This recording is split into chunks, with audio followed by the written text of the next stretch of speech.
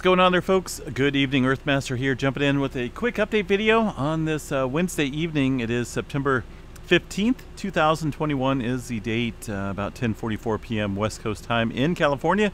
Latest quake on the globe is a 5.0 earthquake right around the South Sandwich Islands. Once again, looks like a little uptick in earthquake activity over the last couple days within that region. Let's go ahead and check out some details on the map here from the USGS, folks, showing all that earthquake activity kind of ramping up down there around the subduction zone into the trench region of the South Sandwich Trench, mostly confined down here to the southern end.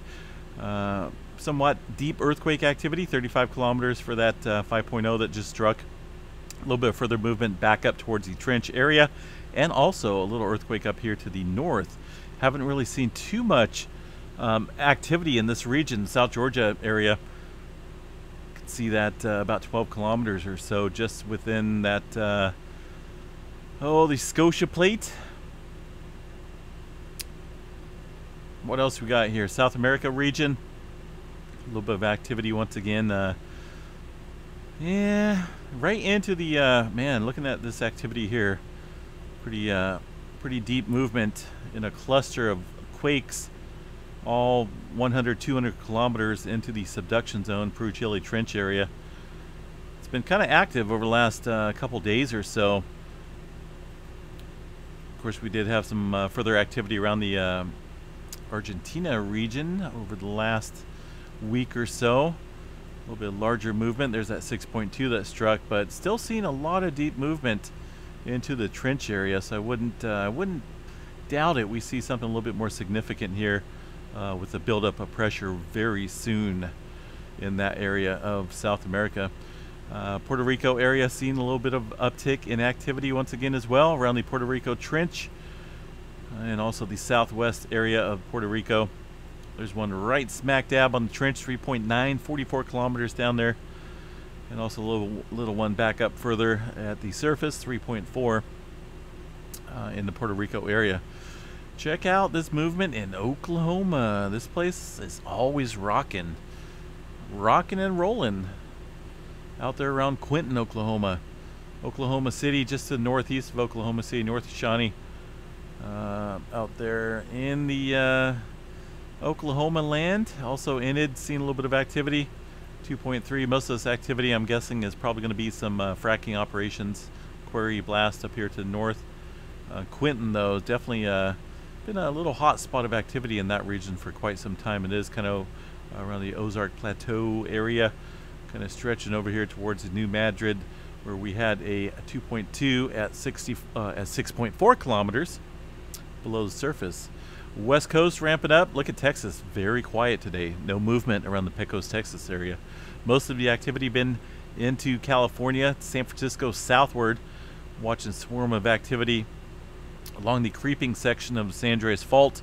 See these earthquakes around Parkfield, up and down the San Andreas Fault, showing some activity, including some movement around Palmdale. This area southward is the southern branch of the San Andreas Fault. This what is it, 1.3 near Pier Blossom, 27 kilometers, struck right on the San Andreas Fault, way down there too.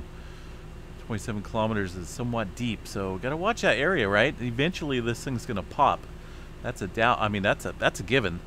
It's not gonna just stay that way forever. It's gonna pop one of these days, and who knows when. It's been quite a bit of long time coming since we've had a big one on the southern branch. Central and northern, yes, we've had recent quakes, but down here, just, man, it keeps building up. Murrieta getting in on some activity, or earthquake activity as well, in the red circles over the last hour. San Jacinto Fault area, active. Salton Sea, pretty quiet. I don't see any swarming activity on the Brawley seismic zone or the Imperial branch. Looks pretty quiet down in that region. Antelope Valley, and also areas around Long Valley supervolcano still getting in on some microquake activity. Into the Pacific Northwest, a trail of activity once again along the Cascades, just north of Mount St. Helens and Mount Rainier. Intermountain West, somewhat quiet in through the Idaho region. Yellowstone, pretty quiet. Go ahead and check out the Yellowstone thumbnails real quick. My throat's kind of tickling a little bit. Let's see here. Looks pretty quiet. Don't see any movement, any type of tremor. Looks pretty absent of any type of earthquake activity at that. Yeah, looking pretty quiet there at Yellowstone National Park for now. Alaska still getting in a lot of activity here in the north of Anchorage region around Fairbanks. And also the Aleutian Trench here showing a little bit of microquake activity. We still remain very quiet and ominous here along the northwestern part and western areas of the Pacific Ring of Fire into the Philippine plate. There was a little earthquake out here, 4.3 in the Philippines, but man, it's pretty quiet. China had a 5.4 earlier, originally a 5.9, I think a 6.0. By the EMSC, that got dropped down dramatically to 5.4 from the USGS. And also some activity here south of the Fiji Islands with a super deep 4.1 at 537 kilometers. And a cluster of quakes into the Kermadec Trench. Largest one's going to be a 5.1 in that area. We did have a little bit of movement out in the Atlantic area north of the Ascension Island, 5.2, 10 kilometers into this Mid-Atlantic Ridge area, it looks like, north of there. Areas here to the east around the Mediterranean, fairly quiet, just 4.2 around the Albania area. What else we got here on the tremor map? Let's check this out into the Pacific Northwest. 86 epicenters of tremor once again into Northern California. Last night we had this activity ramping up down here a little bit further south at the very end. So now we're looking at a little pause in the subduction here with some back building up to the north and a little bit further to the west up towards the locked section of the Cascadia. Some movement also stretching up into parts of Oregon with a total of, what do we got, 86 tremors being recorded today in the Cascadia subduction zone. Far as solar activity goes, the sunspots are diminishing, or at least they're turning away from Earth. We can just barely see a couple over here on this image. Most of the activity facing us is just a couple of small coronal holes, and one up here to the north. Maybe some sunspots way on the far end, on the horizon of the sun, possibly turning towards us.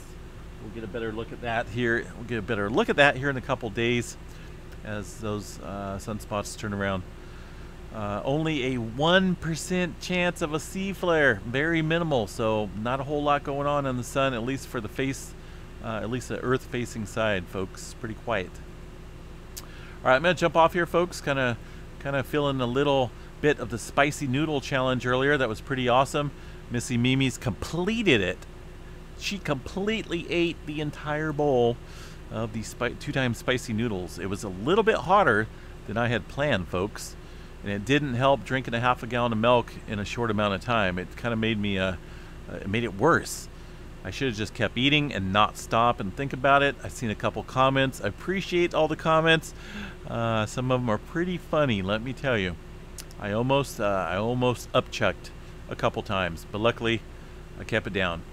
So anyway, thanks for everyone for tuning in, and congratulations to Missy Mimi's. She's a tough one. A good person for sure, and she completed that challenge without any hiccups. All right, folks, have a good night. We will chat you guys a little bit later. Stay safe out there. We'll chat you guys tomorrow sometime. Peace out.